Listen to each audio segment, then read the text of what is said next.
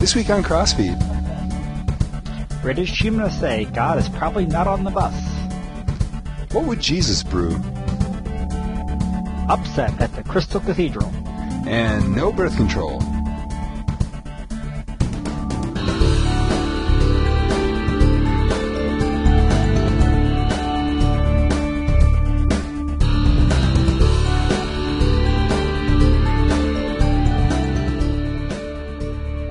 Hello, everyone, and welcome to CrossFeed Religious News. I'm Pastor Dale Critchley, pastor of St. Paul Lutheran Church in Delaware, Iowa. I'm Dr. Jim Butler, service pastor of St. Luke's Lutheran Church in Dedham, Massachusetts. You may dispense with the pleasantries, Commander. I'm here to put you back on schedule. You have an interesting week, Jim. Had a great week. Our district pastors conference was this week. Actually, it's what we call the Tri-District. Atlantic and New Jersey districts were with us. And we were told we had an excellent conference. Our speaker was California, Nevada, Hawaii District President Bob Newton. Used to be a missionary in the Philippines. And after that, taught at our Fort Wayne Seminary for 13 years.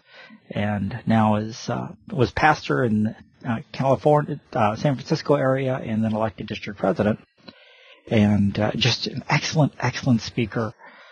Gave a lot to think about and for us to consider, which was, what you want in this. And even make it even neater, our director of music from St. Luke's became the musician. So, that was really cool. And I heard the words every pastor wants to hear. I am so envious of you. I covet your director of music. And I think, I got him, you don't. Ha.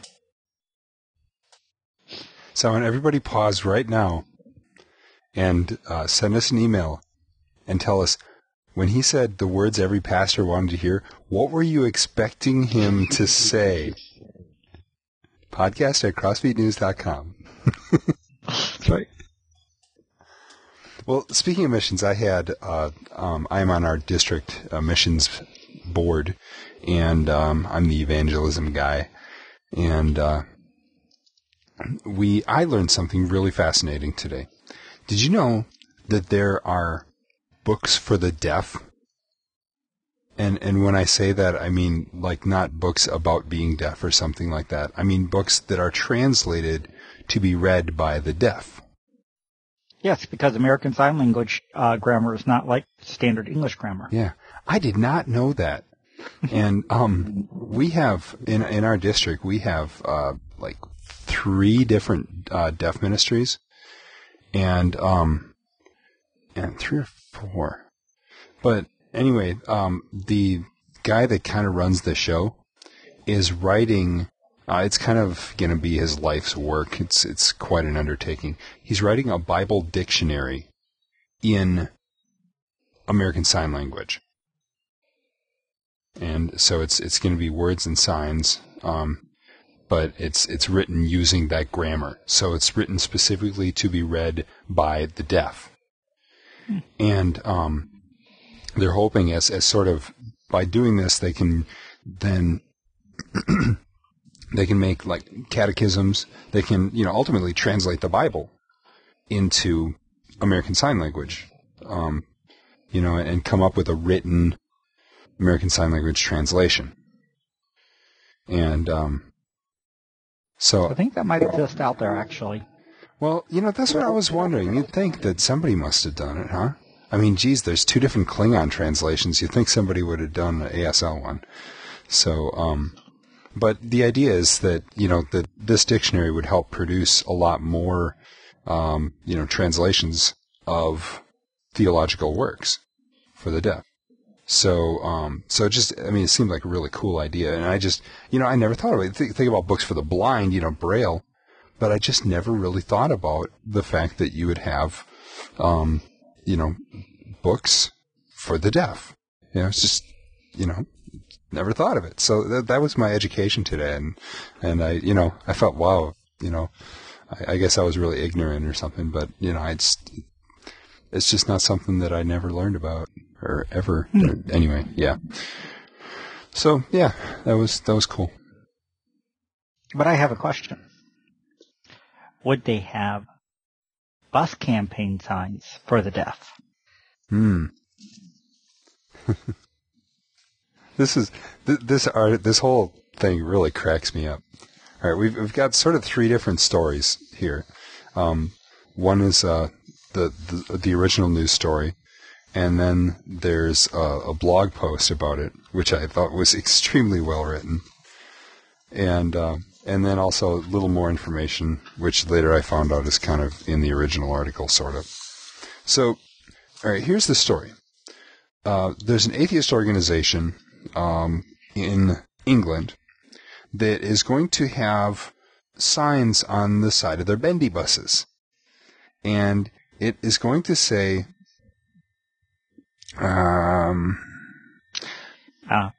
there's probably no God. Stop worrying and enjoy your life. Yeah. So, Jim,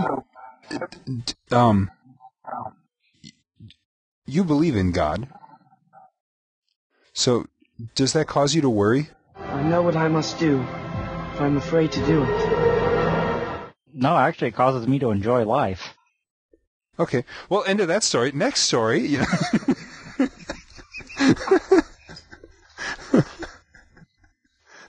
I mean, you know, here's the thing. Yeah, by knowing that there's a God, you know, we say, great, I don't have to worry. I can let God worry about my problems. That was that's actually, if you look at the, anybody that follows the same lectionary as us, that's been a kind of running theme for the past few months, it seems like, in a lot of the texts, or at least that's how I've been seeing them. So, it's actually been, I've been going, come on, I need something else here. I'm tired of preaching on don't worry. But, be happy. Yeah. But I love, Richard Dawkins, who, donated, $9,000 to this. Yeah. Almost 10% of what they needed. Yeah. What they raised. And he says that, where was it? This is great quote.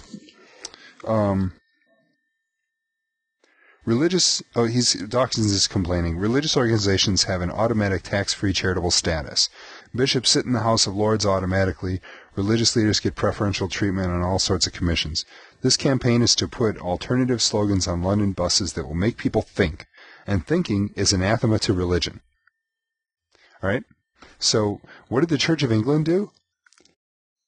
They donated £50 to the campaign. Because it'll get people thinking. Well, there goes Dawkins' idea. He's saying, oh, it's going to make people think, and that's going to destroy religion.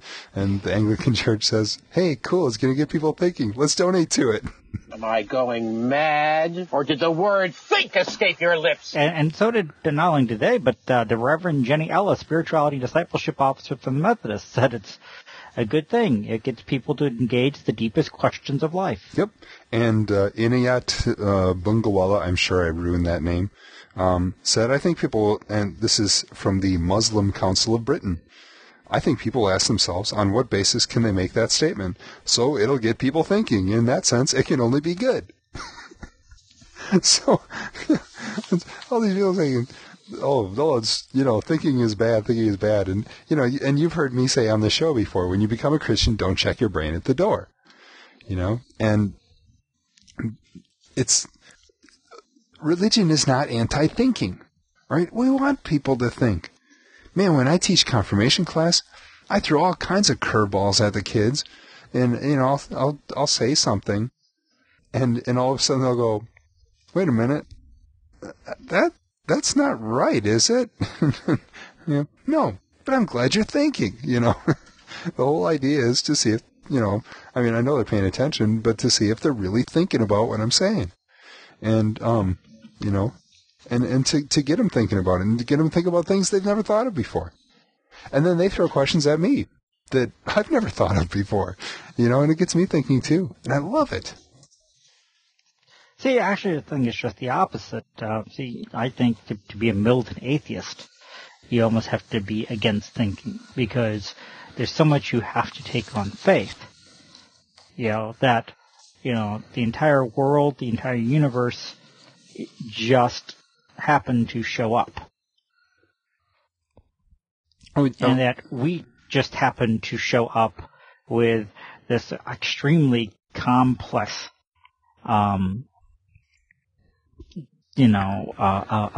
this extremely complex design. I can't even think of another word. I mean, that's okay. That you have. Evolutionists use that too. They talk about evolutionary design. But still, that you've got, all these different, within, systems that interact within the human body and they just all showed up and just all were functioning. And all depend on each other. Yeah, all depend on each other, and they did, and it's just, I mean, to me, I honestly believe it takes a lot more faith to be an atheist than it does to be Christian. I really I don't know how they can believe that much. And the sad thing is for what? Because you see, the idea that this atheist campaign is, you're gonna die. So eat, drink, whatever you're gonna do, go do it. Because, hey, life sucks, then you die. Yeah, and so that's supposed to cause you to worry less and, and not really think about it or something. But there's this great, and now this is from The Independent, and it's Howard Jacobson, who, and I kind of thought this, but he confirms it in his last paragraph. He says, "I'm not a believer myself." All right? So this is coming from an atheist. And this has got to be one of the best blog posts I've ever read in my life. It's just great. He's talking about these buses, and first he kind of complains about the bendy buses and that. But he says, God probably doesn't exist. You should answer fire and brimstone with fire and brimstone. They aren't saying God probably does exist in Waynesville, North Carolina. They aren't wondering in Colorado Springs whether, maybe considering the question fairly and without presumption, God might be allowed to be a viable, though grandly complex and vexatious entity. God is what they say. God lives, God saves, God hates. Referring to Focus on the Family. But, he says, and I'll read this next one. I'll warn you now that he's a little blunt and vulgar. So if that bothers you, just skip ahead a few seconds. He says, "You need balls if you're going to swap belief systems with fundamentalists. God doesn't exist. God never did exist. God is codswallop." Something along those lines. And to hell with what advertising standards authority thinks. Say God probably doesn't exist, and you've conceded half the argument to believers. It's like saying I probably won't be sleeping with you tonight, which anyone with an ear for linguistic transaction and a modicum of optimism will interpret as a surefire thing you will be. I'm probably not going to let you have your way with me. I'll probably go to bed with my clothes on. I'll probably not keep the baby. Say what you mean for Christ's sake. If you're sure God doesn't exist, then probably doesn't enter into it. And if you're not sure, then you shouldn't be wasting all that space on bendy buses, which should be better used carrying advertisements for quality literary fiction. This guy's a genius. Sometimes I amaze even myself. So, and then he points out that, they're, if you're going to do it with action. He quotes Nietzsche, and Nietzsche was a guy that didn't say God probably doesn't exist. And then he didn't say God is probably dead. Yeah, but then he's got this great thing that I agree with him absolutely. He says, "I prefer it if our atheists made it clear which God it is precisely whose existence they find improbable. Because though Muslims, Jews, and Christians will tell you in the name of peace that they all subscribe to the same God in the final analysis, and indeed much sooner than that, they don't. Change your theology and you change your God. The Christian God who plunked his Son on earth to redeem our sinfulness is not the fastidiously indivisible Jewish God to whom such an act would have been inconceivable. God is how we interpret him, and since he isn't answerable to our interpretations, I don't see the point in denying him." So, says a breezy universal atheism is a cowardly position to adopt. So I have to agree. You can't say that, I disagree with saying that all Christians would say, yeah, we all believe in the same God. I do agree that, no, they're all different, and yeah, God is defined by his characteristics. What I would argue is that,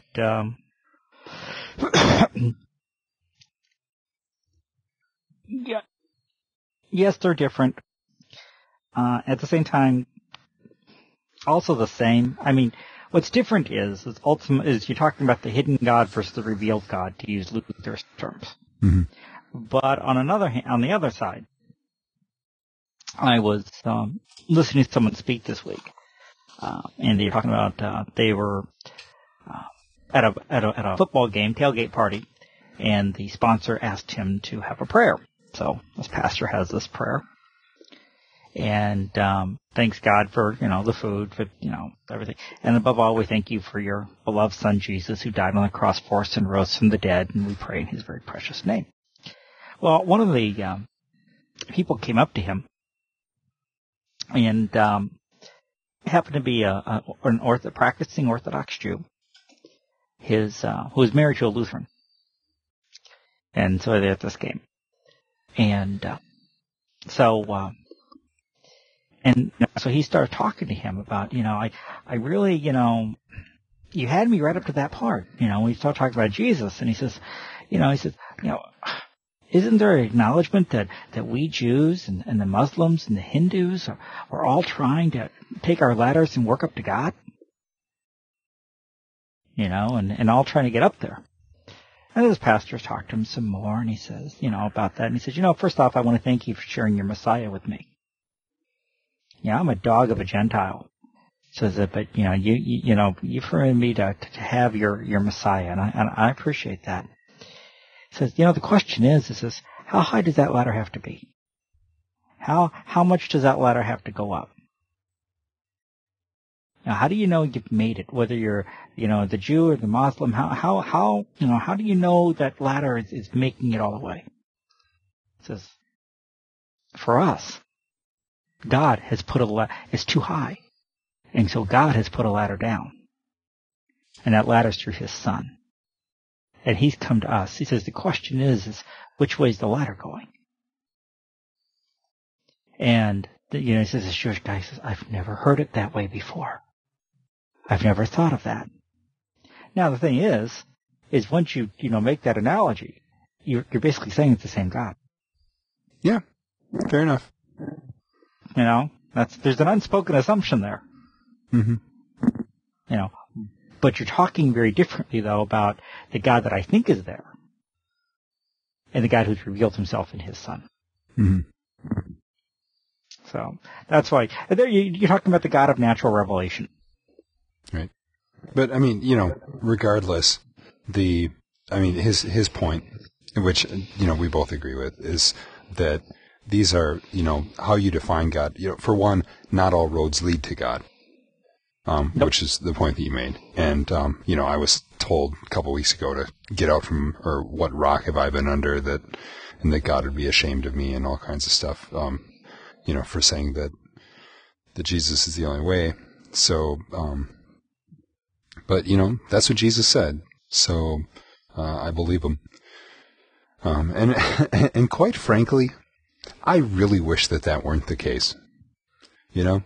I wish that Jesus has said, I'm the Son of God and, and faith in me saves, but there's lots of other ways too.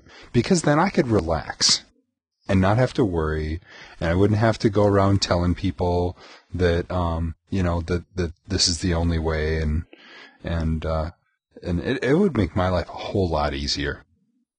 But God is who he is, and he said what he said, and there's nothing I can do about that. He's God. So, but, because God is who he is, because not only, to take that ladder analogy, not only has he brought the ladder down,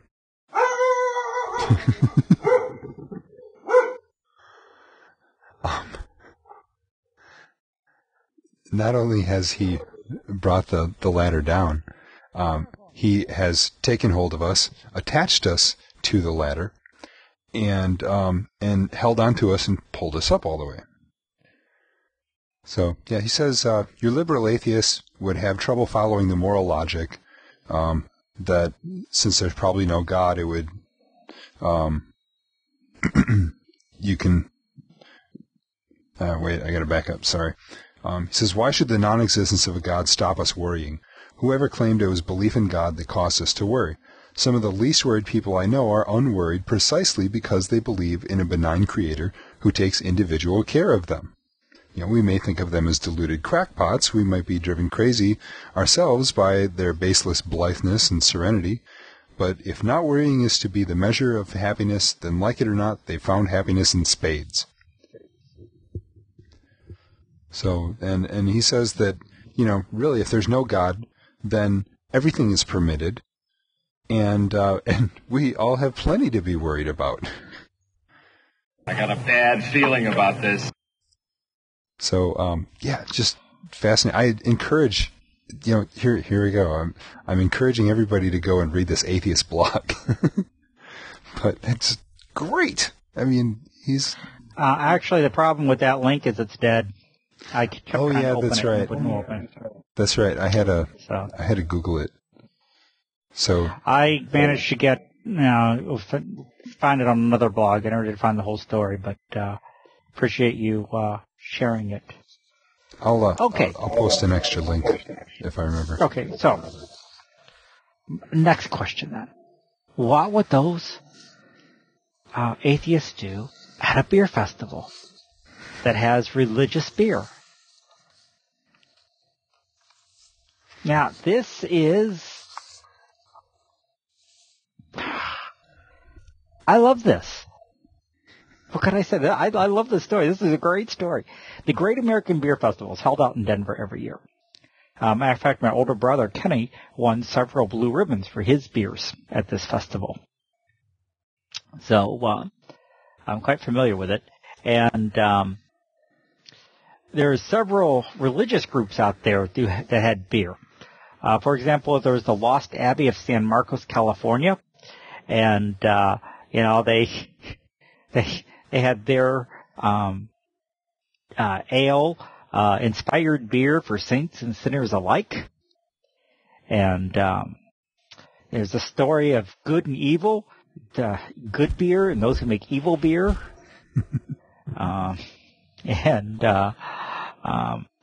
And he has this great, I don't know if you can see it behind, it's kind of on blurry. the picture behind me there. But, banner there saying, what would Jesus brew?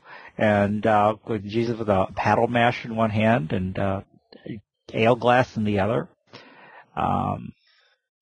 And of course, there was for years, the monks were, the brewers. And then there was another beer that named after St. Arnold of Metz, the French saint of brewers, who said, "Don't drink the water, drink beer." Yep, because he believed the water boiled in beer was safer than tainted water sources. Right. And then my favorite was Hebrew, the chosen beer. Yep, Jewish beer. Yep. So yeah. You figure it's ale. Kosher? Oh, he says all of them are kosher. Genesis Ale, our first creation. Messiah Bold, the one you've been waiting for. And Jubilation, L'Chaim. Yeah, it says, I'm passionately Jewish. I don't get caught up in the legal minutiae. I'm more fascinated in the project of Judaism as a civilization. This is the way I participate. He sounds Lutheran. Although he, was not there the first day because it was Yom Kippur. So he did, apparently he is observant. So I just thought, man, this is cool. No, there are drawbacks to this. They, we've got this. Yeah, we weren't there. We've got this quote from the St. Arnold Brewing Company. The purpose of religion is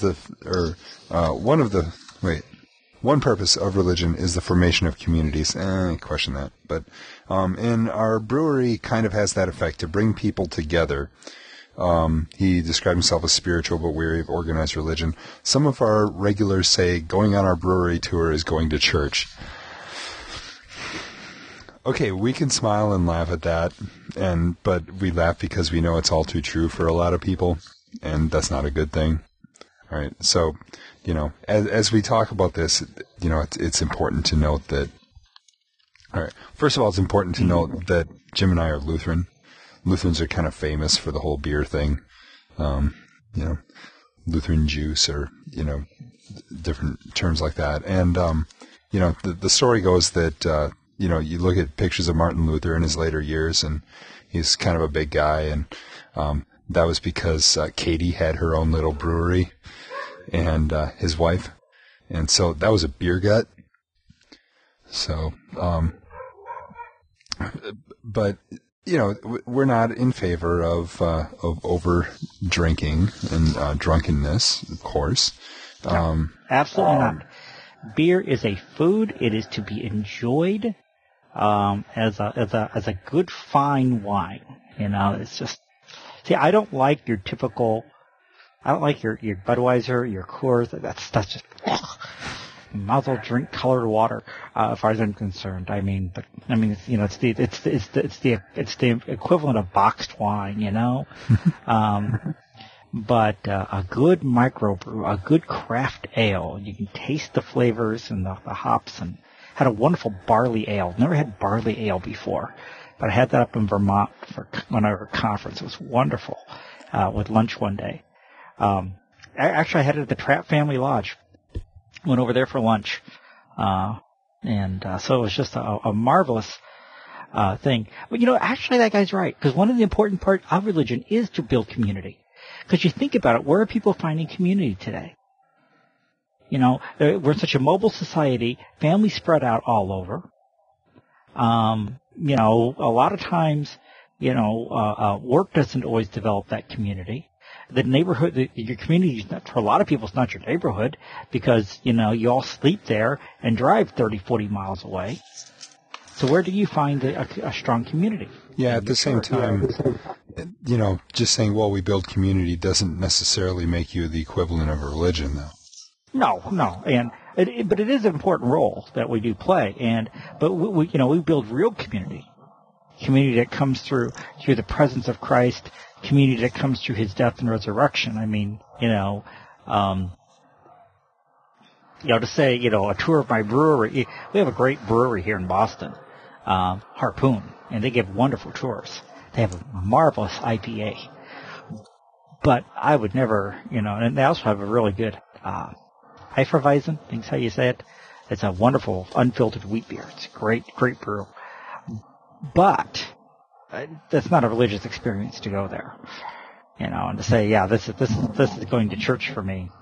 There's a difference between the spirit and spirits. That's true. But I like this quote from Benjamin Franklin: "Beer is living proof that God loves us and wants us to be happy." And they also talk about the before Louis Pasteur pinpointed yeast as the culprit in the 1850s, brewers didn't know what caused fermentation. President of the Boulder, Colorado-based Brewers Association. So they invented one run-on word to describe the mysterious stuff at the bottom of the bottle. God is good. So, as you drain a glass of beer, look at the yeast at the bottom and be reminded that God is good, because that's the way it feels. Speaking of different kinds of beer and different things to brew it out of, there's a pastor here in this district that does a lot of his homebrew stuff, and he was telling us that he made one out of grape nuts. And he was eating some grape nuts. He kind of looked at the box. He thought about it. And went, wonder if it would work. And it did. He said it was pretty good. So that's what you call drinking your breakfast. Hops, malt, barley. Yeah, it's all in there. Okay, yeah. So. Okay, but we do have to ask the question, is this simony? I mean, sort of using Jesus' name to make money. The great Keith Green once said, there's money to be made in Jesus' name, and the world's going to make it. I mean, is it any worse than, magnets with Jesus' name on it? Or, egg separators that say, nothing will separate us from the love of God. I guess. I mean, a few years ago, more than 15 years ago, I had to be, the Wittenberg door asked people to go out and find the goofiest thing that they could find in a Christian bookstore with Jesus' name on it or something that, was less than $2. And that was one of them, this egg separator, or I can't remember some of the other things, but the winner was the Critter Cross. You've talked about that one before, but go ahead. Yeah, that was the one. That's why I stopped right there. See, before we started playing the drinking game, I stopped right there. I didn't go into it, but they said that was the goofiest thing. Not only did somebody found the goofiest thing ever, but I mean, Keith Green called it Jesus junk. Mm-hmm. So I didn't take offense at it. I thought it was kind of fun. And simony, by the way, is not using Jesus to sell something. Simony is buying a church office. Oh, okay. I'm sorry. I got that mixed up. Okay. So speaking of buying a church office, let's talk about Robert Schuller. I'm sorry. Father and son. That was a bad transition.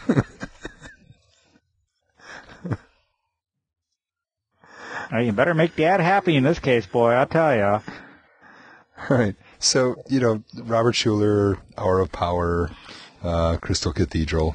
All right. 20 million people watching. Yeah, notice they're both smiling in this picture. Not anymore. All right. So, a while back, and I found some more information besides the link in the on the site is to a very short story. But if you just, Google Schuller in Google News, you'll find more information. I found this in the LA Times. And basically, Robert Schuller, okay, it's not junior and senior, it's H and A. H and A. H is the older one, A is the younger one. Okay. Right, but just call them junior and senior. It's easier that way. So, yeah, all right. So senior was retiring, and so junior was going to come in and take his place. Okay. But then the board of directors and senior, they decided that they needed to have more than just the name Schuller attached with the ministry, or the mission, as they put it. Because they said the real minister's name that we honor is Jesus, not Schuller. Right? The eighth thunderous applause. All right, before we go any further, we need to understand Robert Schuller's theology. All right? And he kind of sums it up nicely. He says, I was called to start a mission, not a church. There's a difference. You don't try to preach what sin is and what isn't sin. A mission is a place where you ask non-believers to come and find faith and hope and feel love. We're a mission first, a church second. All right? If you ever listen to one of Robert Schuller's or all of Robert Schuller's sermons, right, he never mentions sin. And therefore, he never mentions the atonement from sin, which is the whole point of preaching. Okay? But he's against it. And, all right, I'm not making this up. I listened to an interview with him. He was on Issues, Etc. a while back. And the he host, actually was? Yeah.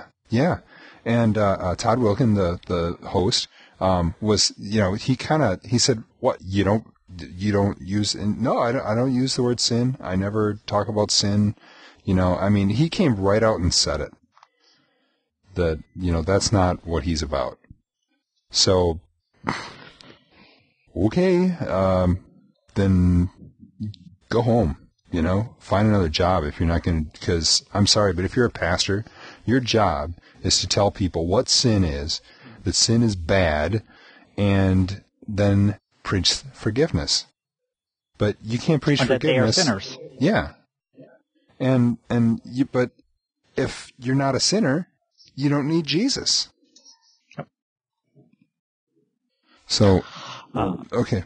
So that's and if you read him, I mean, he's really, furthermore, not only that, but he's also very much a disciple, and he is a disciple of, Norman Vincent Peale, that positive thinking.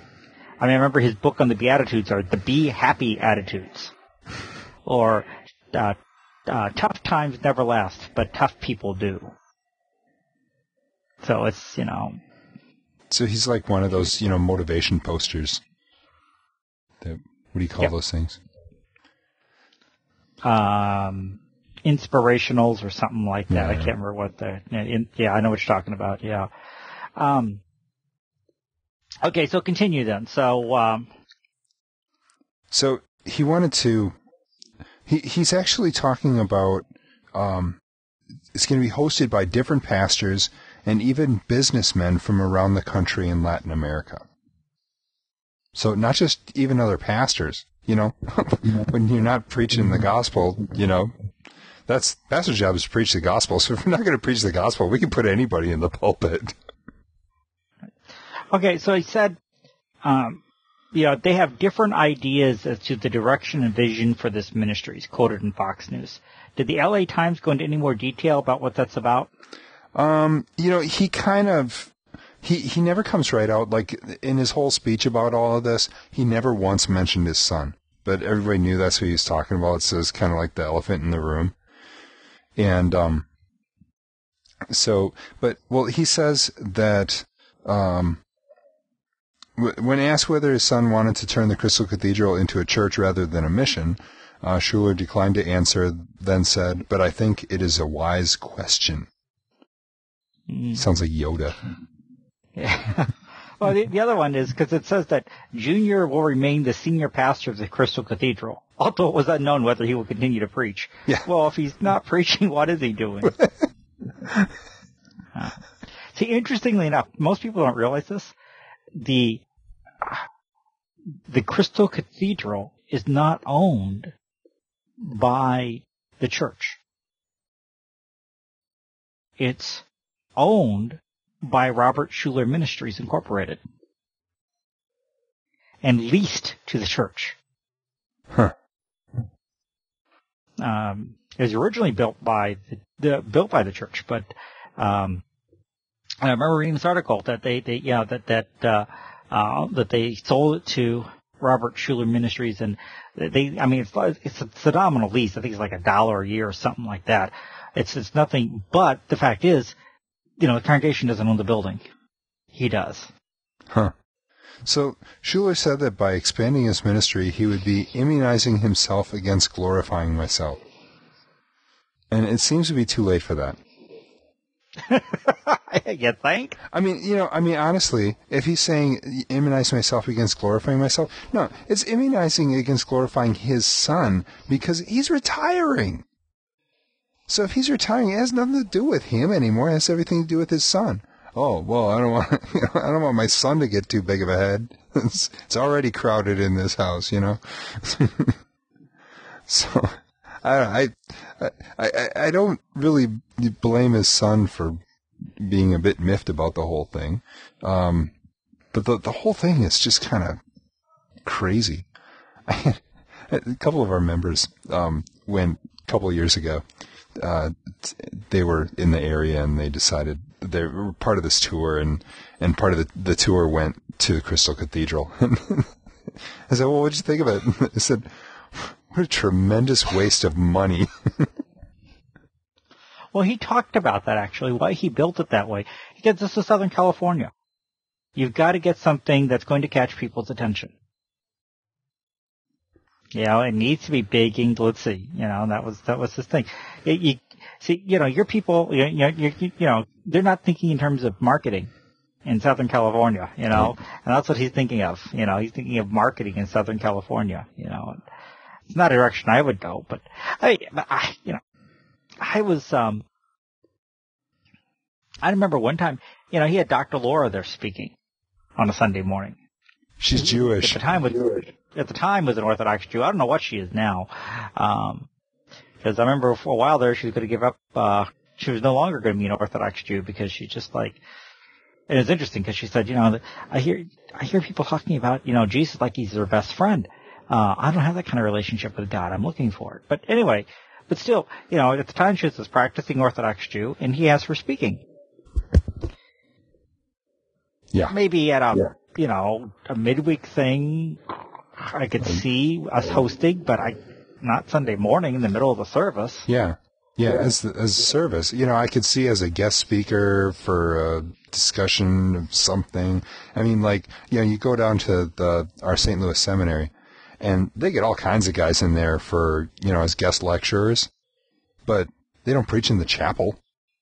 They go in the auditorium and they speak there. But, when you've got no theology to begin with, somebody else's non-theology isn't really going to make any difference. So, I don't know. They had, who's this person? Just a member that says, it's not about a church in the name of its pastor. It's about reaching out to Jesus Christ. It's about reaching out to people who don't want to label themselves. No, it's about Jesus Christ reaching out to us. So there's that ladder again. But, so here's my gimmick, all right? We preach Christ and Him crucified. And it's kind of a unique thing. There's not a lot of churches doing that nowadays. And so that's our gimmick. Oh, goody! So, I don't know. Yep. Oh, no, you're absolutely right. A lot of churches don't. Even evangelical churches don't. When I was at Gordon Conwell, okay, you can get your beer if I've told you the story before, but I remember when I was sitting there talking with some of them, and I talked about the necessity to preach Christ and the cross, and I mean they're like, well, that's not important to us. I mean, they know that. People know that. We need to help them know how to live good lives. They know the cross, and and somebody else said, what the important thing to them is not that they preach Christ, but that they preach the truth. You know better than to trust a strange computer. The sky is blue and the grass is green. Well, but out of the Bible, they would preach the truth. So they would have, how-to sermons and biblical principle sermons, and those are all true things. But there's no need to get all the way to the cross of Christ and Him risen from the dead. And again, the idea is that people already know that. No, they don't. No, they don't. And even the ones that do, it's like I always say that, I love, and, I'm sure that people have heard me say this before, all right? My wife tells me she loves me. I know she does before she says it. But man, I love hearing it over and over. Well, it goes back to actually that song, I Love to Tell the Story, those who know it best are hungering and thirsting to hear it like the rest. Mm-hmm. That's the truth. I need to hear it. Yeah. Awesome sermon, at our conference, and just really, it was just, spoke the world to me. So it was great. I don't have a transition. I don't know. I don't have one. I can't. We're transitioning from Robert Schuller to birth control. Well, if they'd used it, it may have ended this problem, but at least it wouldn't be a family problem. All right. This is a topic that we've talked about in the past, but it's come up again. And we talked about it in Wisconsin, where there was they had a pharmacist who refused to dispense birth control and wouldn't transfer the prescription, and got sued for it. Well, now in Virginia there is the Divine Mercy Care Pharmacy, and looks to be a very small pharmacy for the pictures. But, absolute, the guy with that kind of name, it has I don't know if it comes through in that picture there. There's a picture of Jesus on the wall, and in another picture, there's a cross with a heart on it. The guy's a very devout Roman Catholic, and says, he is not selling any birth control in his store whatsoever. The Anglican Arlington Bishop Paul Loverdy, Loverde, came in and blessed the place. Yeah, you sprinkle holy water on the shelves. So now your Tylenol and your acne medications, your Clearasil or whatever is blessed. Yeah, you go in there and get some blessed notos. Yeah, it was interesting too, but because there's no soda, there's no, none of the other junk. I mean, I often laugh at the local quote drugstore because there's almost, the pharmacies are the real small part of it. Of course, they always have been. I mean, I remember ours having back when I was in Concordia, Missouri, the whole town shut down on Sunday except for the grocery store and the drugstore. It could be open half the day, and the drugstore, sold toys. So that was the only place you could buy toys on a Sunday in the town. Couldn't go down to any of the other stores in town and do it. Or the Topsy's Cafe was open, which made a mean Sunday. So that was the only thing. And of course, they also had a lot of drugstores were famous for their soda fountains. The closest drugstore. Did you ever do that as a kid, going to the soda fountain at a drugstore? No. There's actually a soda fountain at our local drugstore. Kind of a retro thing. It's also the closest place to buy comic books. But I'm always amused at these, drugstores all about people's health. And drugstores are always the best place to find candy. They've got the greatest candies and snacks and stuff. There's all this stuff that's really bad for you, but it's good. Not at Divine Mercy Care. Nope. No soda, no candy. No birth control. Nothing that's not healthy. No birth control. It's only things that are health related. Vitamins, skincare products, medications. So this is in Virginia, and there's some abortion rights groups are calling for a boycott, and they've collected more than 1,000 signatures protesting the pharmacy, and they said that the executive director of this Divine Mercy Care is a chain of these stores, and he says that he's believes that many of the estimated 50,000 Catholics within a few miles of the store will support its mission and make up for the roughly 10% of business that contraceptives represent to typical pharmacy. It's like, all these abortion rights people are going to boycott the store. Fine. They don't want their business anyway, But when you've got all these Catholics in the area, now it also says that according to a Gallup poll, 75% of U.S. Catholics said you can still be a good Catholic even if you don't obey church teachings on birth control. But chances are, I'm thinking that even Catholics that think that birth control is okay, if they want to go down and pick up a bottle of Tylenol or need some other prescription filled, they're still going to go. They're not going to boycott it for that reason. They're going to say, hey. Well, reality is you can do almost everything else you want there. So, I don't think, people are going to go, oh, well, they don't offer birth control. I'm not going to go there. If you need your prescription filled for, I don't know, for your heart pills or your antibiotics. If I need it for my Lovastatin, if it's cheap, if it's a good price, I'll have it filled there. I'm not going to worry about it. Yeah, if you need condoms, go to Walmart. Well, you see, I can't figure out.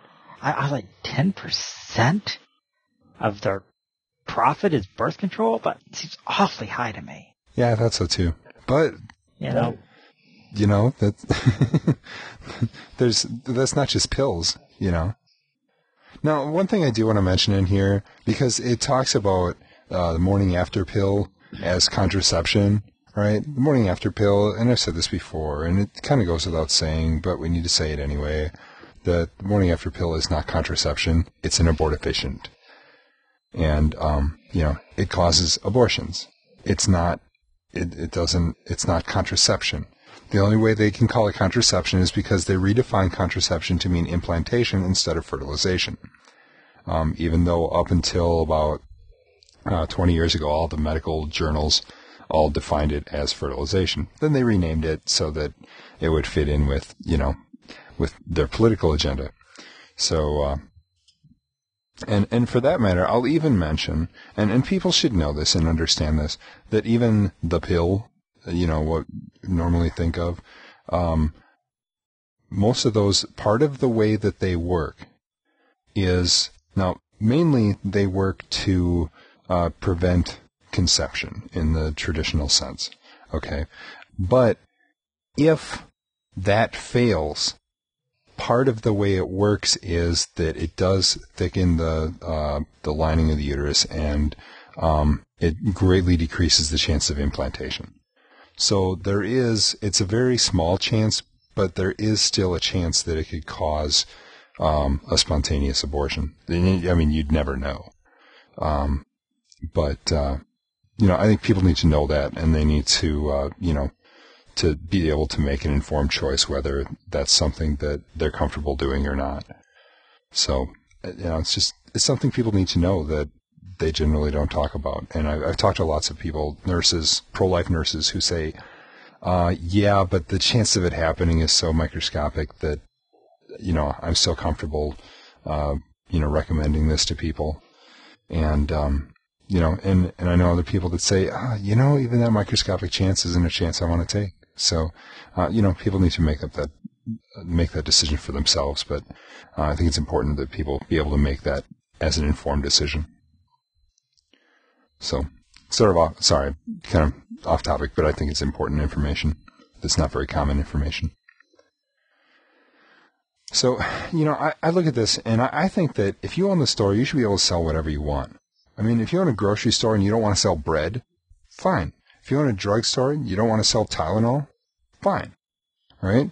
Or if you own a drugstore in this case and you don't want to sell contraceptives or abortion pills, fine. You shouldn't have to. It's your store. You should be able to sell whatever you want. And, I mean, are there exceptions to this? We're in trouble. I mean, if you don't like it, open your own store and compete with them and put them out of business. I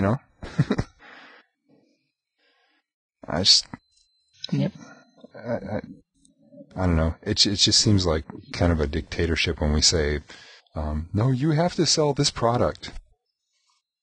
Like, this law has been brought to you by Procter & Gamble, Well, I mean, they got 1,000 signatures. Well, given the population, that probably isn't a hard thing to get. Mm-hmm. And, there's a lot more people there. So if you don't like it, go to CVS. Mm-hmm.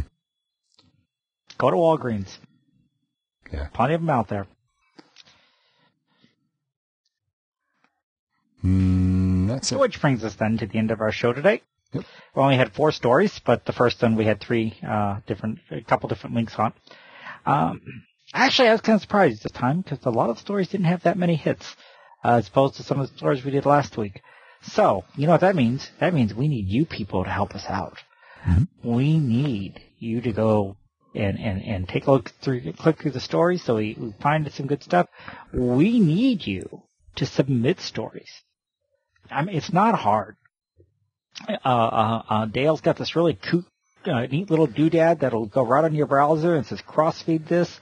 And if you find a story you like, it'll put everything. You can click in what part of the text you want for the story, hit that sucker, and it'll bring everything except the URL. For some reason, when there's an upgrade, that's a trying to figure that out, and I just can't figure it out. So you have to do an extra copy and paste. It's really hard, to do that, to put the URL up there. But it takes all of 5 extra seconds. Mm-hmm. But it put the web link up there, and if you want to throw a comment on the story, just today, I was perusing Fox News. Actually, I was finding out how the stock market was doing. And they had an article there about a piece of pottery that may prove David existed. Supposed to be the oldest Hebrew writing. And so I said, hey, this looks interesting. And I just clicked it and stuck it up there. Yep. So that's simple. Doesn't take a thing. We could use your stories. We really could. And the other thing is, for every story you get, there are 3 points that you're awarded. Now, I don't know what you get for these points, but you get them. It's all just climbing that ladder, man. Right. You get to those pearly gates and get as high as Dale. Dale's the master. St. Peter's going to be standing out there and go, how many points did you have at CrossFeedNews.com?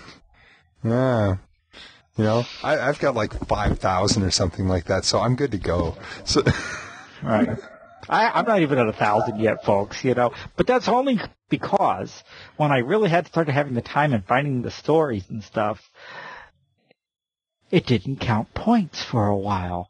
And I was just like, then when he upgraded, the points came back. I was like, and he even remembered how many I had. So I thought, that was cool, but, It was supposed to be, I should have at least, track the whole time. I should have at least, 50, at least 150 more points than it says I do, but I won't argue with the computer. But maybe you got other comments. Maybe you got other issues. Podcast at CrossFeedNews.com. Yep. And also you can follow me on Twitter at Twitter name is CrossFeed News. And if Mm-hmm. if you're one of our listeners and you're following me on Twitter, because a bunch of people are following me that I don't know who they are, send me a little @reply thing and let me know that you're a listener. Okay. And I'll follow you back. Because I don't have time to follow everybody, but I'd love to, to follow some of our listeners. So just send me real quick, just send a little @CrossFeed News and let me know you're there out there and I'll follow you back and love to have some conversations with you. So. The other thing is along with that, don't forget, by the way, next Tuesday for our United States listeners, please go out and vote. Yep. I believe it is part of our Christian duty to do so, and I'm going to, even though I know my vote won't count in Massachusetts. So, but I do believe it's part of good Christian citizenship. Yep, absolutely. And don't forget to change your clocks or you're going to get it to church an hour early. That's right. Thank you. If you do, get me to the church on time. Spend that hour praying for your pastor and let him know. Man, he would really appreciate that. Do it anyway, even if you do fix your clocks. That'd be really cool. It'd be really cool. I had a phone. I got to tell you this real quick. Speaking of praying for pastors, sure. I got a phone call. It was a telemarketer, and I, generally telemarketers, they're like looking for a youth leader or something like that, and our youth leader actually right now is my wife, and she wasn't there, and so I said, look, if you got some stuff, just mail it to us, and the secretary will see to it gets into the right hands, and that's kind of my standard response. And she says, "Is there anything that you'd like us to pray for you?"